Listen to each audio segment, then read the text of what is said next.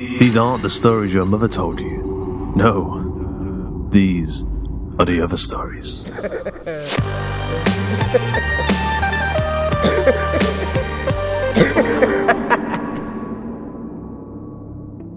Today's episode of The Other Stories is Her Teeth Are Long and Full of Venom, written by Donna J.W. Munro and narrated by Josh Curran.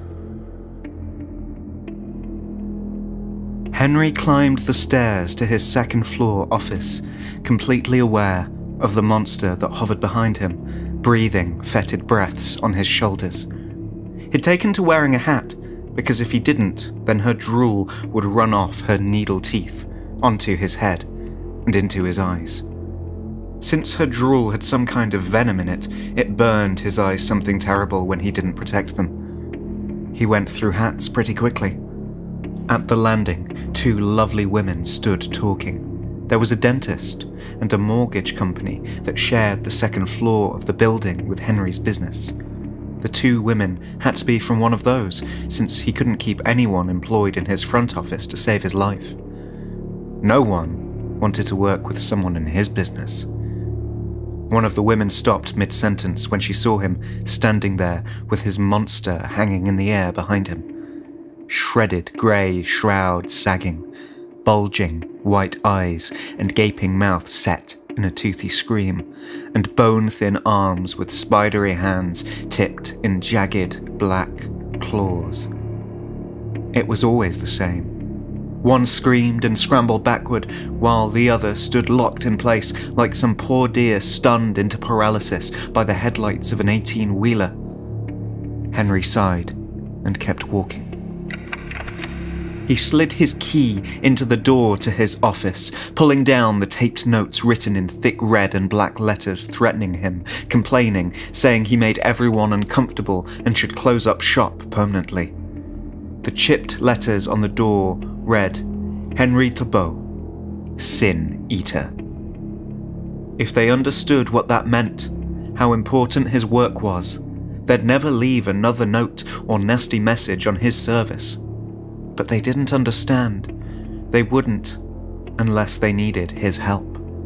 And he'd never wish such a thing on anyone. The phone rang at the empty receptionist desk, but Henry didn't hurry.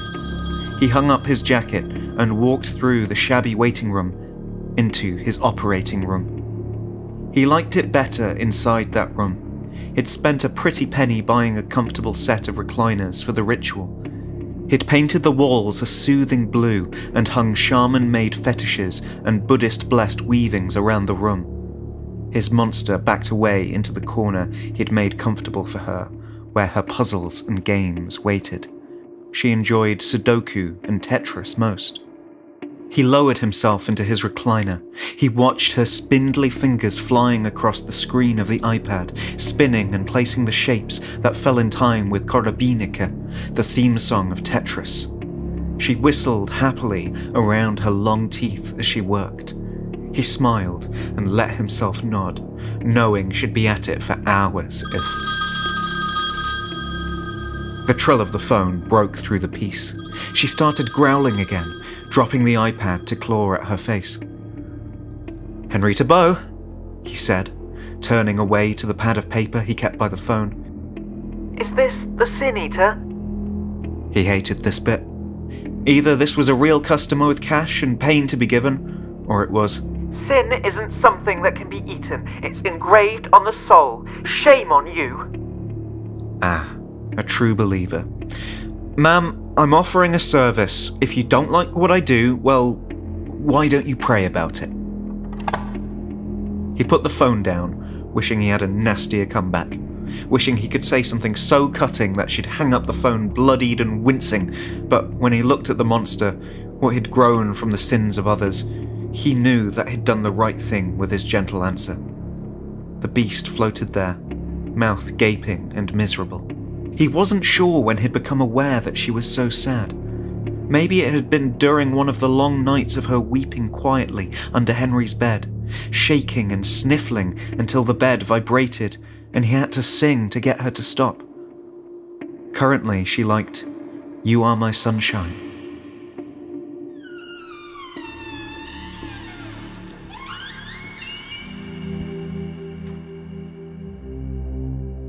The office's front door rattled open and a woman crossed the creaky, bare floor. He hadn't seen her yet, but a woman's sins smelled different than a man's sins, so he knew it was a she right away. She paused at the partially opened door. He imagined her frozen there, weighing her options, scared to knock because it meant admitting she couldn't live with what she'd done. "Come in," he said, knowing that his words would soothe her enough. She needed them to help her. What sat on her shoulders stank. When she pushed her way into the room, his stomach twisted. If he didn't act quickly, the sin would root itself deeper and she'd leave with it tearing her up, maybe die of it. He had to break it off her soul. Henry knew the woman needed some sanity, some expectation before the horror that would come, or she'd twist away and never get the relief she needed. He pushed out of the chair and invited her to sit at a countertop with pens and flowers and 2 stools. It looked like something out of a doctor's office. It made it that way purposefully. It put the clients into the calmest frame of mind possible, with a drooling monster staring from the corner. He gave her forms to fill out. Nothing too complex. Contact information, allergies, family history. She wrote on each sheet of paper confidently, which is what papers were designed to inspire. The expected made the chaos that came after easier. "The procedure will take about an hour. There will be no memory of the act." "Do I have to tell you what I did?" Her forehead wrinkled with worry, and her back got rigid. Henry shook his head. "That's not necessary," because he'd know as soon as he ate it. She glanced over at the chair, and then to the corner where the monster hovered. "It's horrible," she whispered. Henry stayed quiet, letting her process what she was seeing. After a minute or two, he asked for payment. "That'll be 1,200, he told her. "Oh, that's a lot," she said, still staring at the monster in the corner. She distractedly handed him her credit card. "But it really isn't. It's based on the sin. I've eaten much more expensive sins than yours." She shivered. "That's what the sins become?" She pointed at his monster. Henry gave her the receipt, but not an answer. "Have a seat here." He indicated the chair on the right. "Will I feel it?" He shook his head as the monster flowed over and hovered behind her. "You'll sleep." "Sleep? I'm not..." The monster touched the client's forehead. That alien touch alone was enough to knock aside any client's consciousness into safe, deep sleep. Sleep kept them from feeling the ugliness rip right out of their souls. To do that awake, Henry shivered just thinking about it.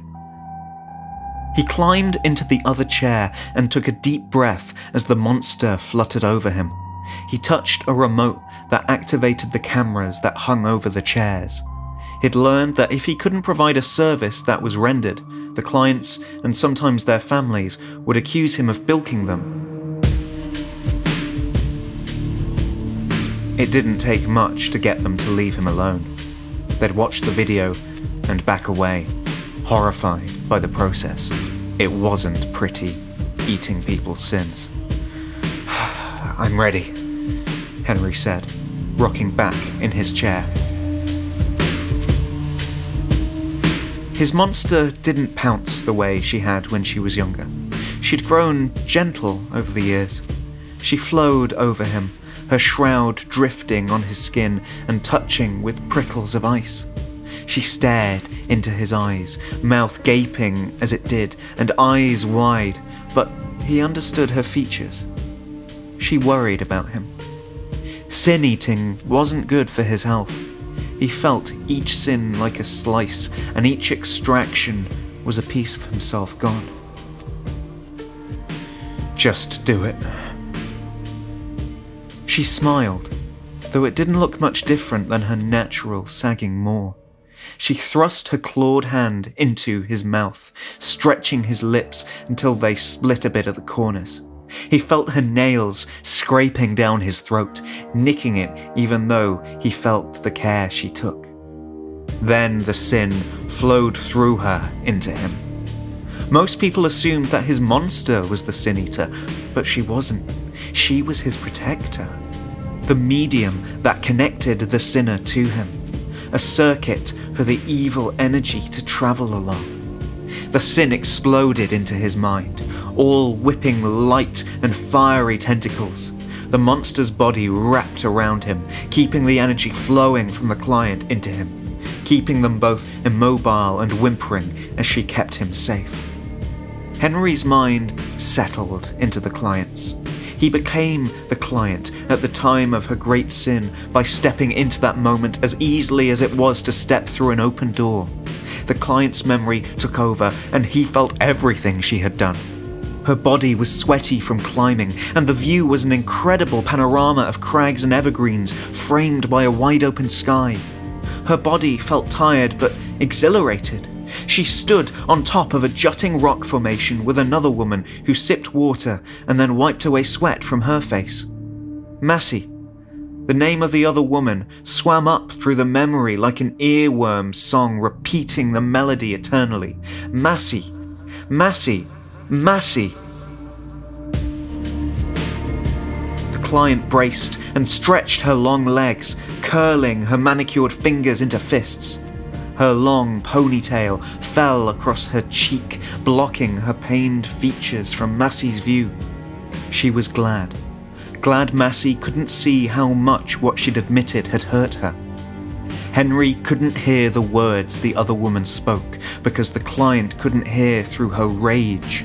All he knew was the woman in front of him spoke and stretched and smiled, unaware of the blinding rage building like a tsunami inside the client's mind. The rapid-fire plans rattled through the client's thoughts, and Henry could hear those clearly enough. No one would find. No one knew they ran together. She did this. The client shoved Massey from behind so that she toppled over the edge of the ridge, then leaned over to watch her fall. Massey cartwheeled down the sheer face of the cliff. The client gasped when she realized what she'd done.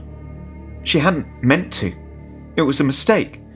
She wanted to pull it back, turn back time. She scrambled down the cliff after Massey, knowing she was dead. Hating her and loving her. She was a cheater. She was her love. The mess in her mind clarified when her gaze fell over Massey's body, all running blood and edges and bone piercing through the skin. Only Massey didn't die. The sin's path switched to another memory when Massey lay in a hospital, paralyzed, in a coma. It's when the client found out she had been mistaken about what her love had told her. Massey hadn't cheated. When Massey slipped away, and everyone thought that the two of them had been perfect, loving, trusting, the client let them believe it had been an accident. She soaked up their love and pity like it was sunlight. She drank their care down into the hole the sin had burned into her. Such a sin. Such a big sin. Henry felt her guilt like holes through the muscles of his heart, gaping and beating with jagged pain. He gurgled as the horror flowed down his throat, travelling into his gut, pulsing and twisting there with a life of its own.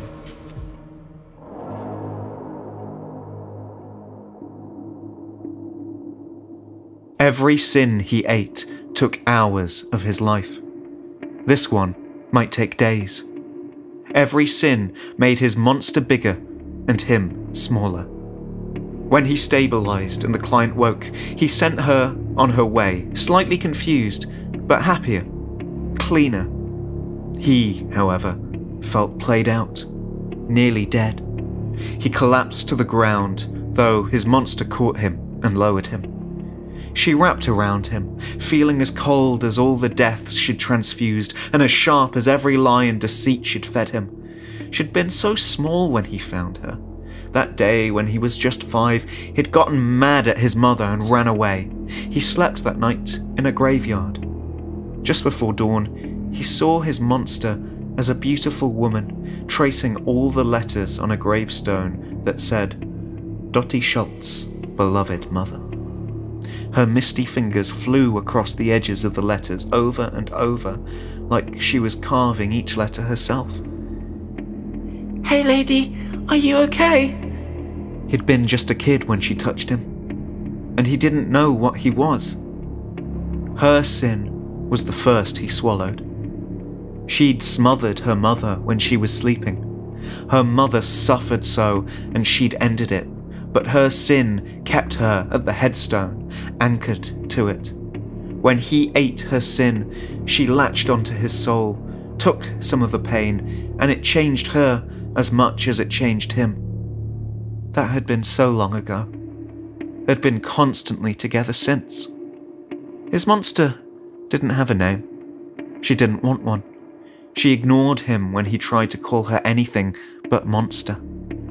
Yet she held him, using the energy she had to keep his head off the ground as he lay in a pool of sweat, twitching around the pain of the sin he'd eaten. It got harder to recover every time he ate. Monster, he whispered, do you think we'll go to heaven together? I don't have too long. I can feel it. It hurts so bad.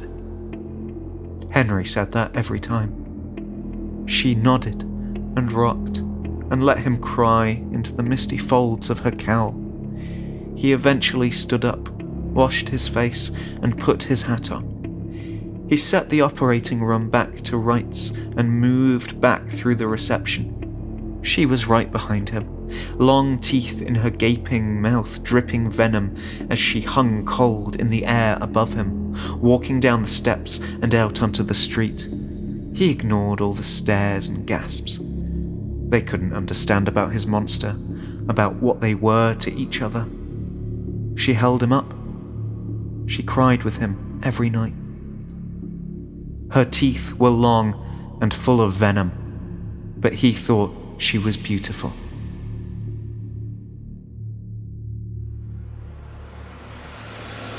I hope you enjoyed today's episode of The Other Stories. Her Teeth Are Long and Full of Venom was written by Donna J.W. Munro, narrated by Josh Curran, produced by Carl Hughes with music by Tim Kulig and Tom Robson, and sound effects provided by freesound.org. The episode illustration was provided by Luke Spooner of Carry On House. A quick thanks to our community managers Joshua Boucher and Jasmine Arch, and to Joshua Boucher for helping with our submission reading. And of course to Ben Arrington, the high priest of social media rituals, orchestrating ceremonies of engagement and interaction. Josh Curran is a narrator and writer. He's narrated many episodes of The Other Stories over the show's lifetime. He's also the creator of the horror audio drama podcast Miscreation. And you can follow him on Twitter at @JCurranWriter.